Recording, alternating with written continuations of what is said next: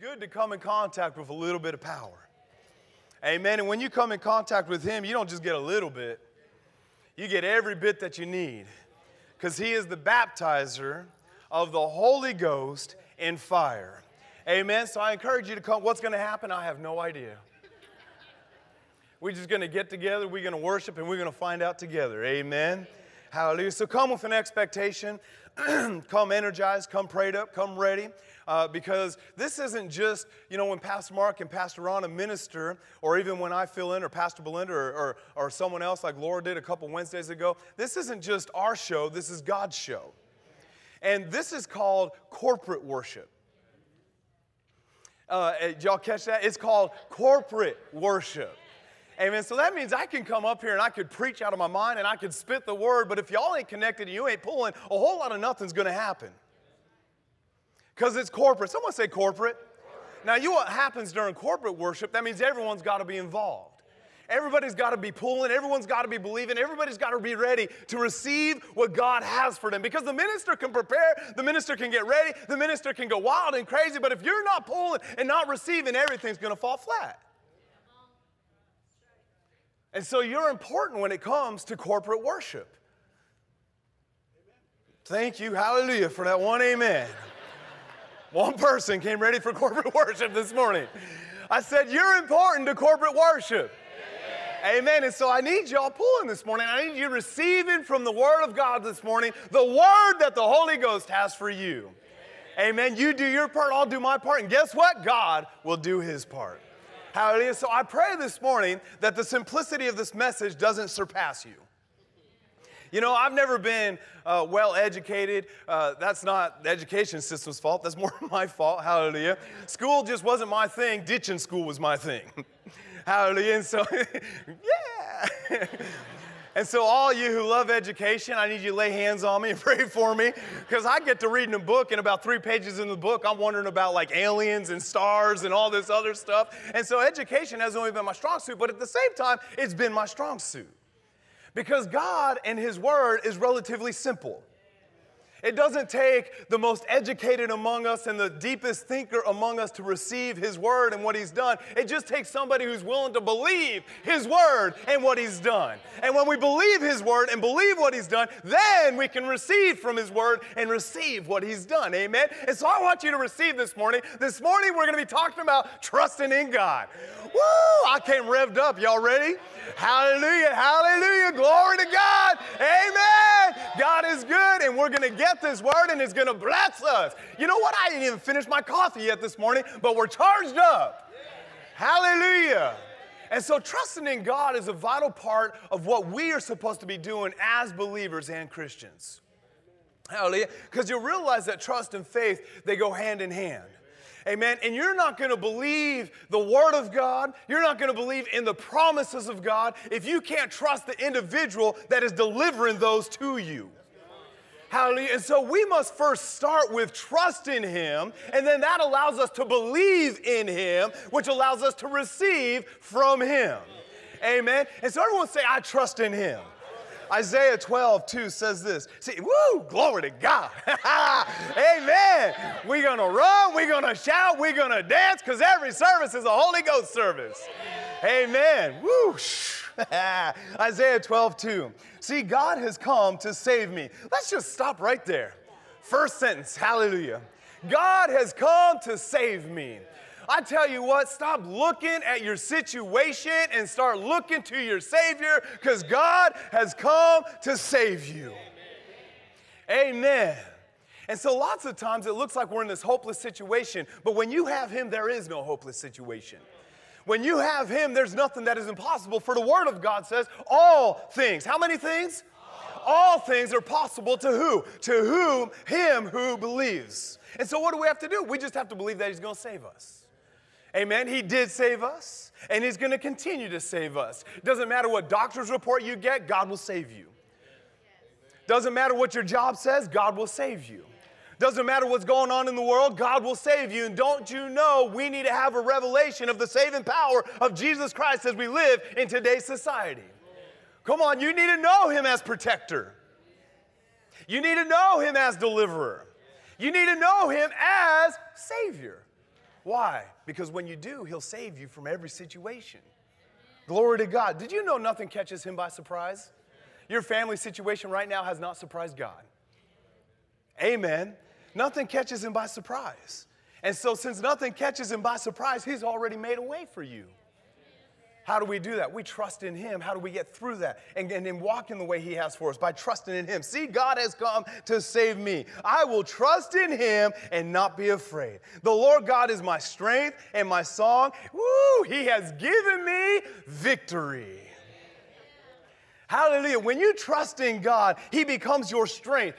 What song are you singing? Amen. He becomes your song.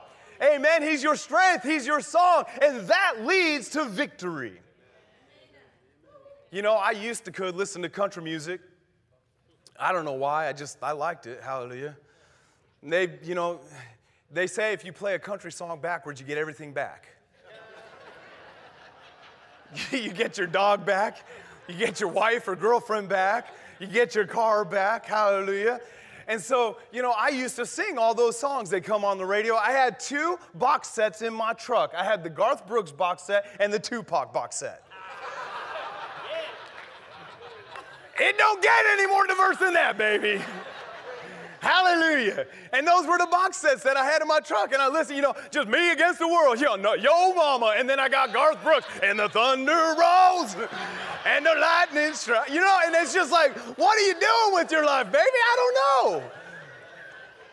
And we'd sing all those songs. And most of the time, it's songs about, how dark it is and how gross it is and how much of a struggle it is. And I'd start singing those songs and then start wondering, why am I struggling? What song are you singing? Is it the song of the Lord and the song of victory?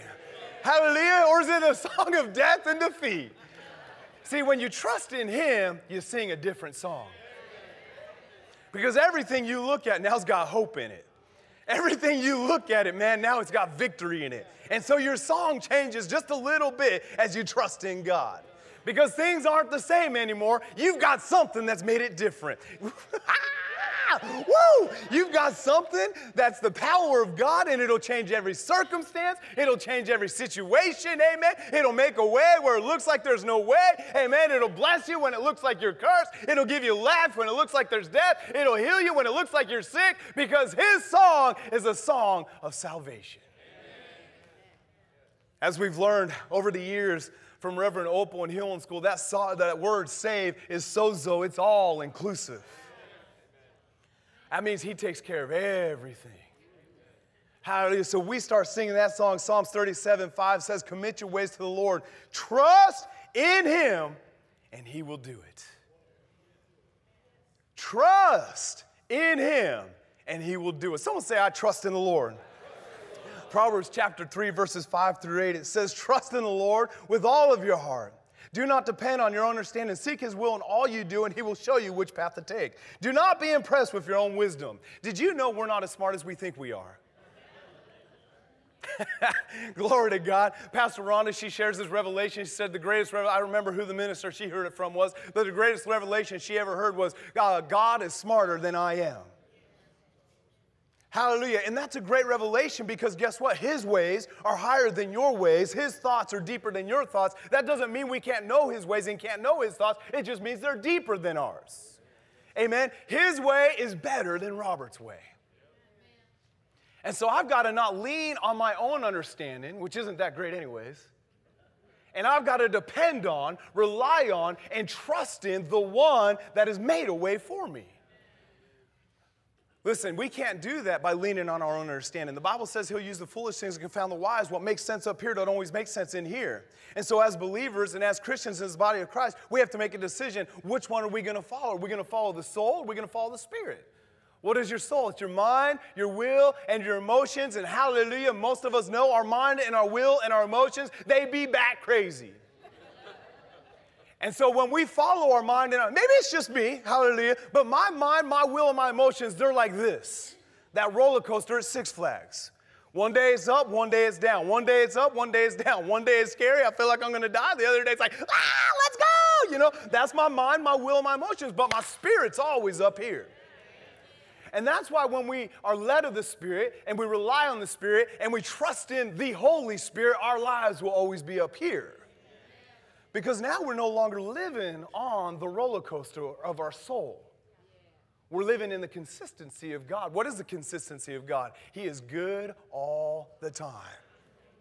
Every good and what? Perfect gift comes down from Him. John 10:10 says that He's come to give life and to give it to us in what? Abundance. What is that? That's living up here. And so we've got to trust in Him and not lean on our own understanding. Amen. Receiving the promise means putting the emotions of the moment to the side and trusting in God. Did y'all catch that? Receiving the promise means putting the emotions of the moment to the side and trusting in God. Do you know when things happen in our lives, it creates a lot of emotions? And what are emotions? They're not bad. God created them, so they're good. But if we let them, they'll dictate how we feel in the moment. And if you live by your emotions, you're not going to live in victory. Because every report you get's not a victory report. Every bill you get's not a victory bill. Amen. Every situation you walk into isn't just overshadowed and overwhelmed with victory. And so we have to learn, hallelujah, to put the emotions of the moment to the side so we can trust in God. Because I got to tell you, we're usually trusting one or the other. We're either leaning on our own understanding, we're either trusting in our soul, or we're trusting in God. And only one of those leads to the promise. You remember over in 2 Chronicles 20:21 when the great army had risen up against them and God, whoever the king was, it Joab or Moab or one of the Abs, went and sought the Lord and He said, put the praise and worship team out front. And the praise and worship team was like, yo, Jesus, hallelujah. And they just went out there and they started praising God. And we know that they won a great victory. What did they have to do? Put the emotions of the moment to the side. Don't you know when you're running, hallelujah, at a bunch of people with swords, knives, daggers, and fire, and all you got is a song, there's some emotions in that moment. And those emotions don't look like, don't feel like, don't smell like victory. But if you'll put the emotions to the side and run at your challenge with God, I'll just say it again. Hallelujah. If you put the emotions to the side and run at your challenge with God, amen, then you'll overcome the challenge. Why? Because as we trust in Him, we have victory every time. You remember David over there in Samuel, 1 Samuel, 2 Samuel, 17, one of those books. Hallelujah. And the giant Goliath had come against the armies of God. And you know what? This is so interesting. What's interesting about David, talking about not being ruled and governed by your emotions, David's family wasn't with him. David's king wasn't with him. And then he had a warrior that definitely wasn't with him. And so he's got it coming at him at every front. You ever felt like your family's not with you? You ever feel like the leader of whatever company or whatever, is not with you? You ever feel like there's a bunch of things that have come against you? So what do? You put all that to the side and you trust in God. Because when you trust in God, amen, it leads to victory. We know the story that David went out there with his slingshot and his stone, and he killed Goliath on that day. He took his own sword and cut off his head and held it up for everybody to see. Why? So that they would know that there was a God. Amen. Everyone say, I'm putting the emotions to the side. Because when we do, there's great victory. Mark 5:35 and 36, it says, while Jesus was still speaking to her. So this is the biblical account of the woman with the issue of blood. And we know Jesus was walking. The Bible says there's a great multitude, hallelujah. And that they were, there were so many people around him. But then somebody touched the hem of his garment with the touch of faith. And as she touched the hem of his garment with the touch of faith, power came out of him. That word dunamis came out of him. And Jesus recognized it. Hallelujah. Does Jesus recognize when you touch him? And Jesus recognized, and so he stopped and he said, virtue or power had come out of me. Who touched my garment? And the disciples were like, Jesus, you crazy? Everybody's touching you. Look around. This is a great multitude. And Jesus was like, no, you don't understand. Power came out of me. Who touched me? And then this woman, because she was a little scared of her situation, she wasn't supposed to be out in public because she was diseased, and she was out there, and she stands up and she said, I touched you, Lord. And he looks at her and says, your faith has made you whole. And then all the time this is going on, and Jesus is interacting, having a conversation with her. There's this other dude around him named Jairus.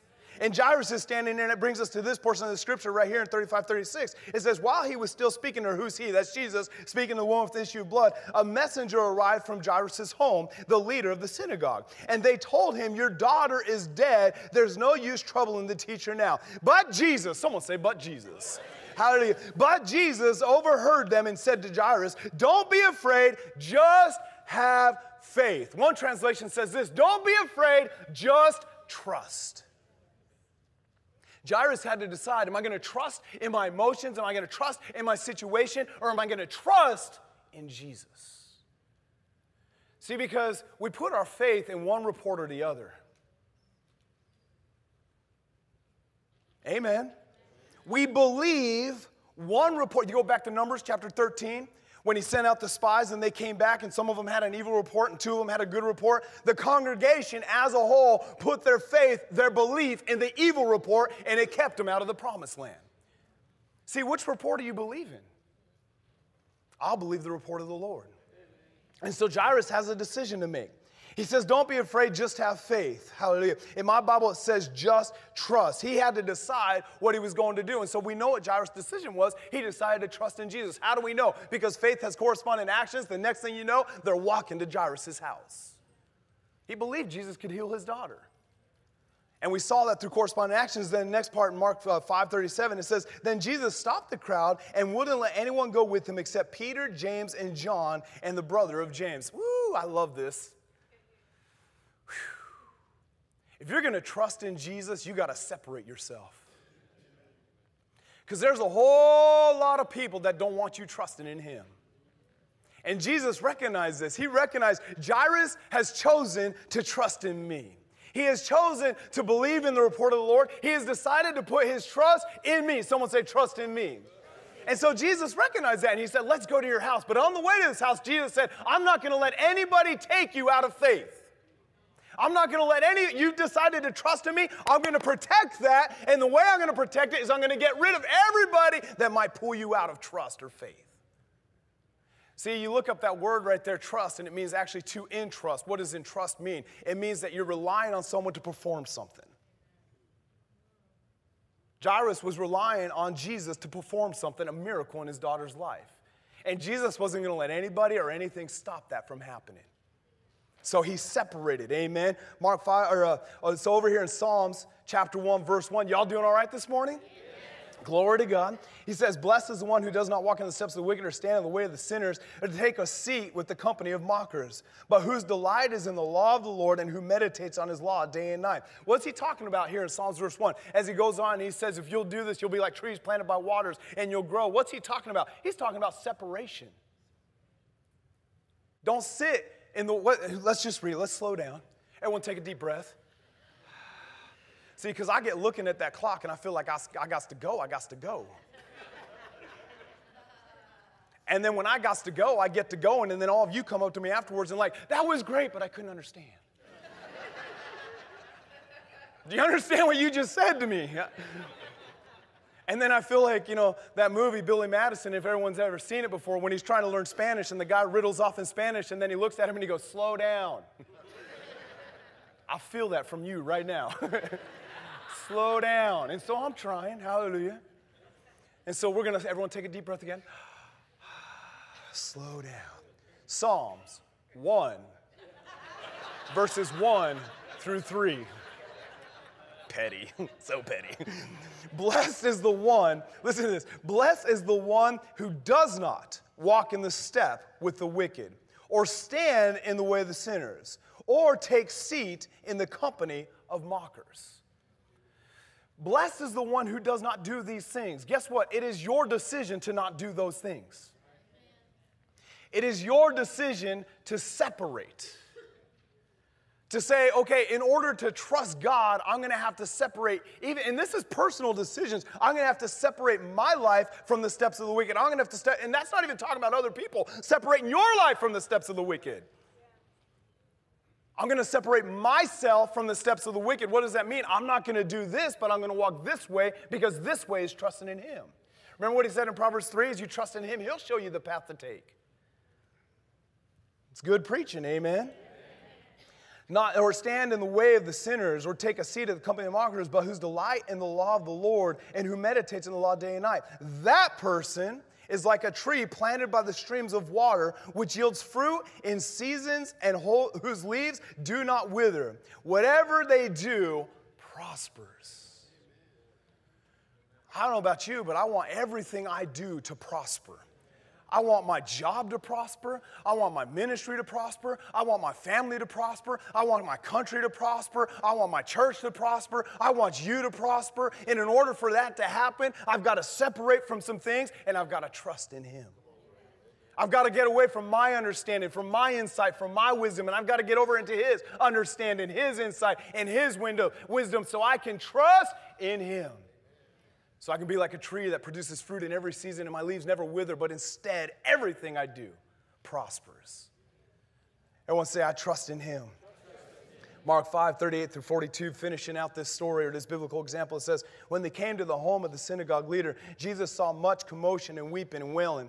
He went inside and asked, why all this commotion and weeping? The child isn't dead, she's only asleep. And the crowd laughed at him. Well, you know, if you study Eastern civilization, you'll understand that there were professional weepers back in the day. When something bad happened in your life, they didn't have any connection or emotion to you. They just wept because it was their job. And this was their job, to weep. How do I know that these were professional weepers? Because when Jesus said she's not dead, she's only sleeping, they laughed. You could say it this way, they were fake. And so what did Jesus do? Well, He says, the crowd laughed at Him, but He made them all leave. He got rid of the fake people. See, I don't want fake people in my life. Woo. Woo. I don't want fake people in my life that say they got my back, but they don't really got my back. Well, how do I get the real people in my life? By trusting Him. See, my life before Jesus had a bunch of imitations. People that said they're with me, but when the stuff hit the fan, they're not really with you. I want people who are really with me. And so Jesus recognized they weren't really with them, so what did He do? He kicked them all out and left the people in the room that were really with Him. You know, we learn through the Scriptures that it's not the quantity of friends you have, but it's the quality of friends you have. Scriptures teach us that all through the Word, and lots of times we think it's only youth ministry stuff, but that's life stuff. It says that bad company corrupts good morals.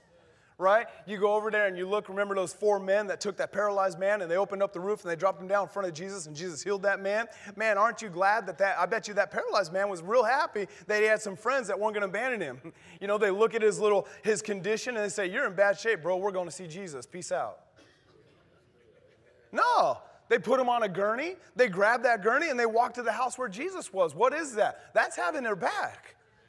Amen. That's real commitment and dedication. Woo, we're going a whole different way right now, praise God, but it's good. And so lots of times, if our situation's not getting any better, maybe we need to look at our fellowship. All right. Holding her hand, He said to her, that Greek word right there, Talitha Koum, which means little girl, get up.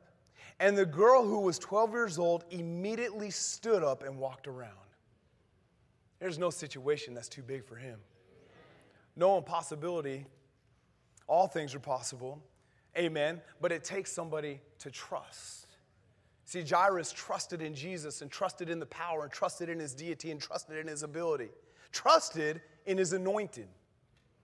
And so he didn't listen to the crowd. He didn't listen to the messenger. He listened to Jesus alone, brought Jesus to his house. As Jim was just talking about, there's no Uber, hallelujah. They got to walk or ride a donkey, and so it may take a minute to get where they're going. And the whole time he was doing it, he was believing in Jesus. Trusting in Jesus. When we trust in Jesus, we get victory every time. Someone say every time. Did you know to trust in God is to trust in the Word? Somebody's saying, well, I don't know how to trust in Him. It's easy. You trust in the Word. Trusting in God is trusting in the Word. Let's look at a familiar example of this real quick. John 20, 24 through 25, it says, now Thomas, also known as Didymus, one of the 12, was with the disciples when Jesus, or was not with the disciples when Jesus came. The other disciples told him, we have seen the Lord, but he said unto them, unless I see the nail marks in his hands and put my finger into the nail where the nails were and put my hand into his side, I will not believe. Now, we know a lot about doubting Thomas because you've heard him taught about, but this is so interesting. And as I was studying and praying, it's amazing how God gives you just little bits of revelation. And a lot of you probably already know this, but it came alive to me as I was reading this. Thomas was not doubting in what the disciples were saying. He was doubting in what Jesus had said. See, I always read it, if your friend tells you something, you may believe it, you may not believe it. And so the other 12 disciples came and said, dude, we saw Jesus, it was awesome. And he's like, yeah, right, you're trolling. And he says, unless I see his hands and his side, I'm not going to believe it. But he wasn't doubting what his friends were saying. He wasn't doubting their word. He was doubting the word. And why was he doubting the word? Because if you go over to John chapter 2, verse 18, and it says, the Jews responded to him, what sign can you show us to prove your authority to do all this? And Jesus answered to them. He said, destroy this temple, and I will raise it again in 3 days. See, the disciples were simply echoing what Jesus had already spoken. And so Thomas wasn't doubting in their word, he was doubting in the word. See, when we esteem the word, we esteem Jesus. And in order to believe in Jesus, you got to believe in the word. Now listen to the rest of this. Jesus answered and said, destroy this temple and I'll raise it again in 3 days. They replied, it has taken 46 years to build this temple, and so you are going to raise it in 3 days. But the temple had spoken of was his body. After he was raised from the dead, listen, his disciples recalled what he had said. Then they believed the scripture and the words that Jesus had spoken. See, in order to put your faith in him, you must remember the words that he's spoken and put your faith and your confidence in the scriptures. Trusting in the word is trusting in Jesus. Someone say, I trust the word. You go over to Matthew chapter 14, verses 20 through 25. This is where Peter gets out of the boat. You remember Jesus walking on the water? How cool is that? I mean, Jesus walking on water. That's amazing. I remember when I was young in the Lord and I just got born again and really pursuing him. I tried this at every pool I went to. This is no lie. Tried that walking on the water business. We even cheated a little bit. How we'd put rafts across it. I still couldn't make it. But Jesus is out there walking on the water. And then you've got Peter, one who's bold enough to believe. Bold enough to trust in.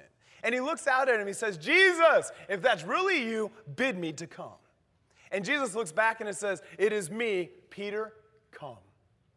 And I heard Pastor Mark teach this, 17 years since I've been here. And when Pastor Mark said this the very first time, it just really got me in my heart. He said Peter wasn't walking on the water, he was walking on the word. What was that word? Peter, come. See, Peter trusted in Jesus and trusted in the word of Jesus. He trusted in that word, just one word, come. And he trusted in that word so much so that it empowered him to get out of the boat and walk on the water. Something that's impossible became possible because somebody trusted in the word of Jesus. Someone say, I'll trust the word. Why do we trust the word? Well, over in John chapter 1, verses 4 through 5, it says, in the beginning was the Word, and the Word was with God, and the Word was God. He was with God in the beginning. Through him all things were made, and without him nothing was made that has been made. In him was life, and that life was the light of men. That light shines in the darkness, and the darkness has not overcome it. See, when you trust in the Word, darkness cannot overcome it. Why? Because trusting in the word is trusting in Jesus.